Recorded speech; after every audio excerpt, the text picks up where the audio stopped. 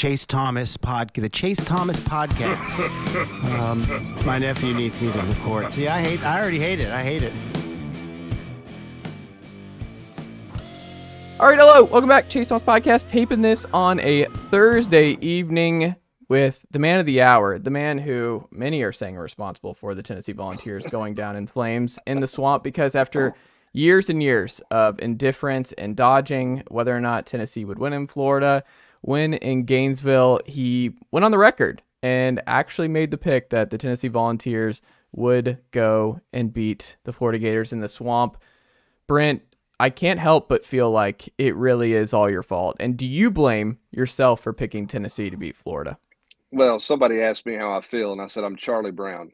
And Lucy's pulled the football out again, and I should know better. Charlie kept coming back. It didn't matter if it was the Halloween special, the Thanksgiving special, or just a regular Saturday cartoon of Charlie Brown. Lucy was always taking the ball out, and he was always landing on his backside. I knew better. It was one of those deals. Friday evening, I was like, I've made a mistake. I should have never picked Tennessee to win. And I did. And now I can go back to say I'm never going to pick them to win again in Florida until they beat Florida at Florida. So, I obviously didn't have anything to do with it, but Tennessee went back to the house of horrors and had another horrible experience in that house. Now that it's been, nearly a week here, 5 days, what's changed from what you immediately thought coming out of the game to now? What's changed in your thought process from the Florida game? I thought that I still don't think the offensive line played very well, and I think they significantly missed Darnell Wright and Jerome Carvin. But if you compare in Florida game to Florida game from a year ago, the reality in this game that I think you saw is Tennessee is trying to figure out life without Hendon Hooker. And it's not because Joe Milton's awful. I know everybody's ready to go on to the next guy, and I understand that. That's the life of a quarterback. It's not that Joe's playing awful. It's Joe's not making the plays, and that's not his game, to make the freelance plays that Hendon Hooker made. I mean, you go back to the Florida game a year ago.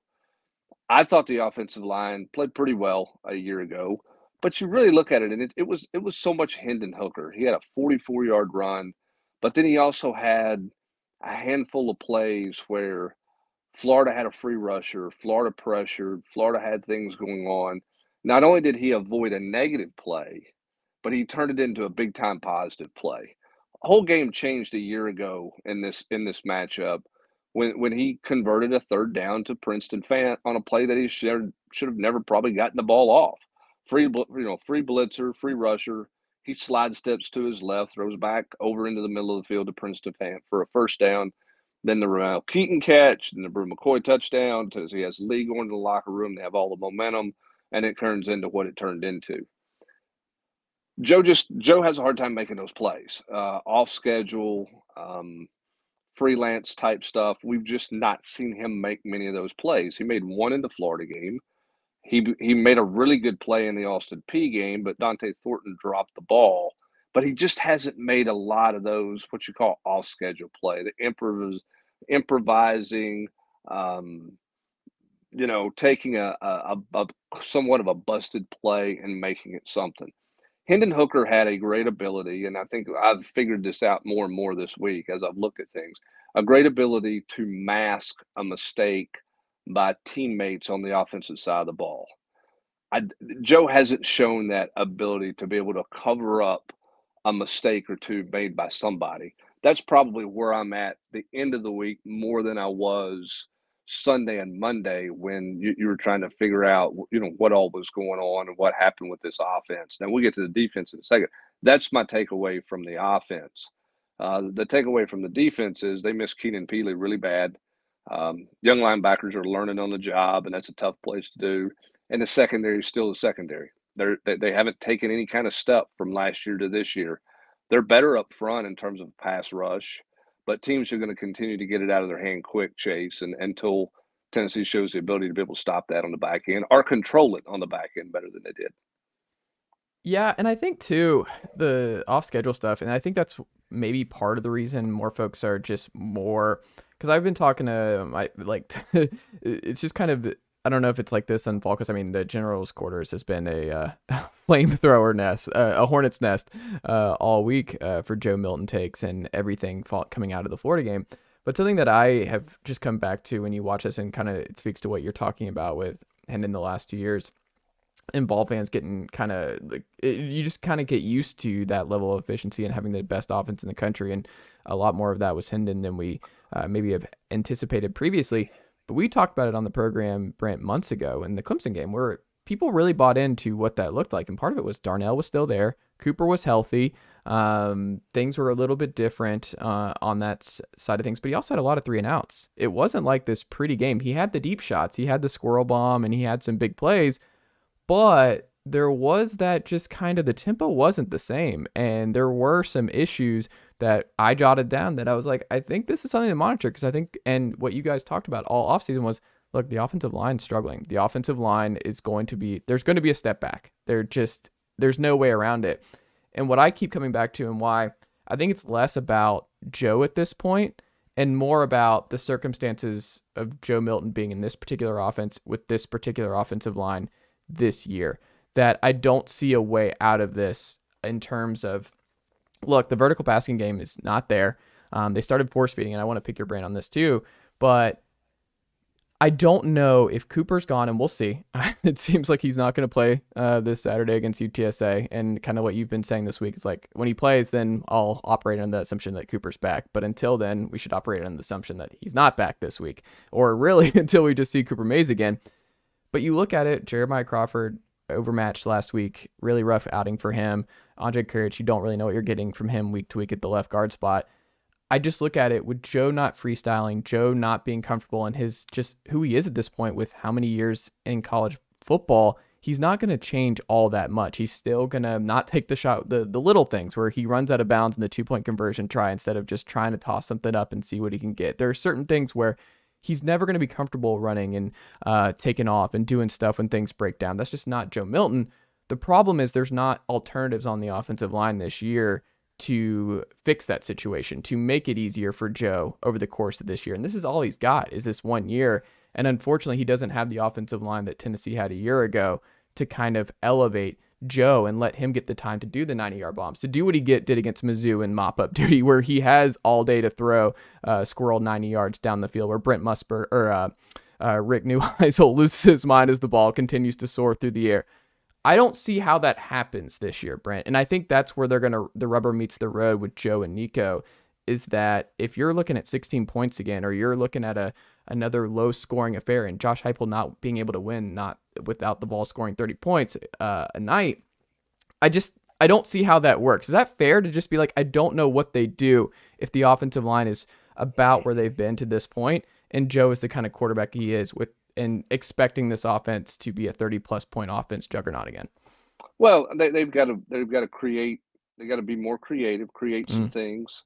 And again, part of this too is if teams are going to be able to line up, and we saw this Thursday night in the Coastal Carolina game, right? I mean, McCall's a really good player, really good quarterback. Struggled in the first half. They didn't put up a bunch of yards, didn't put up a bunch of points, in part because they couldn't run the football against Georgia State.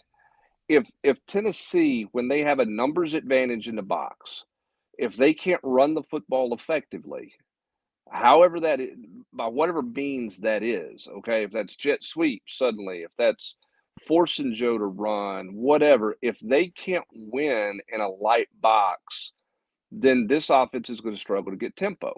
Against Virginia, light box to start the game. What did Tennessee do? Gash, gash, gash, and gash again, right? They didn't do that hardly as effectively against Austin Peay. And then against Florida figured out after the first drive, hey, let's see if we can control the front with 4 and a couple of linebackers. Let's see if we can keep 6 in the box, essentially, and play football against these guys and win up front. They could, and they did.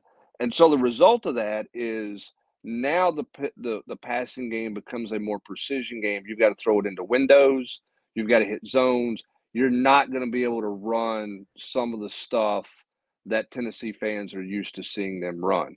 Opening series, Josh Heupel goes to Exhibit A, 1A of the Josh Heupel offense. He runs a switch route with Brew McCoy and Squirrel White. Squirrel's the inside receiver.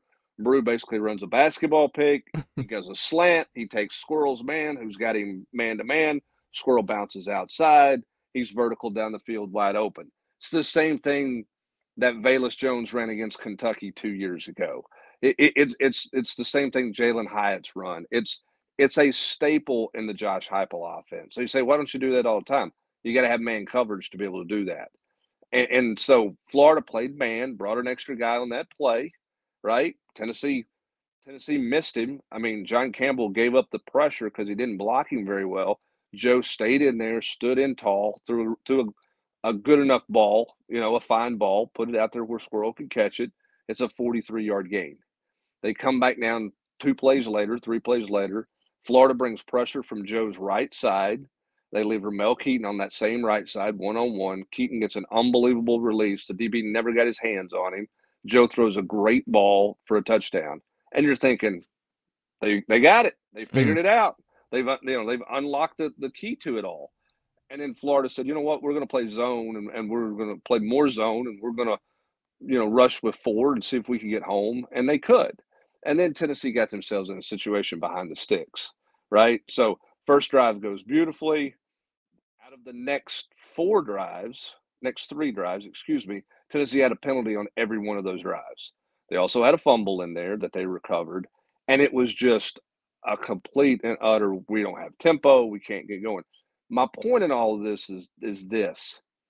Guys around Joe have to play better for Joe than they had to play for Hendon. Mm. You could make a mistake for Hendon, and he could mask it easier for you. You bust a route, Hendon might squirt out for 5 yards, run out of bounds, live to play the next play, right? You blow an assignment off the edge, Hendon steps up, makes a play, or takes off running or whatever.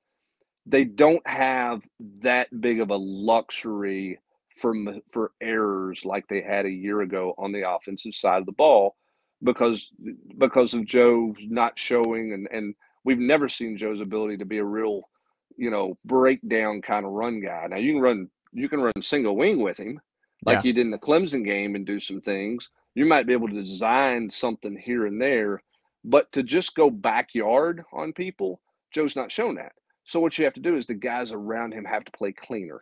Yeah. So the challenge, is going to be for the offensive line, tight ends, running backs, all those guys. They have to play more mistake-free. Nobody plays perfect, but they have to clean up their errors and their mistakes if this offense is going to have some semblance of efficiency. They're not going to score 44 points a game. They're not going to break national records. They're not going to be what they were a year ago. But nobody thought they were going to be that a year ago. You just thought they were going to score more than 16 points at Florida. Yeah. I mean, you had a worse showing than you did the first year at Florida, and Hendon Hooker was just thrown into it. I mean, the game got away from you in the second half because you couldn't get Emory Jones off the field. But that was that the worst showing in the Heupel era thus far of any game? Was this past Saturday? Yeah. Was that the worst? Yeah, I mean, I think that's probably the worst that they've played. Yeah. Because here, let me say this.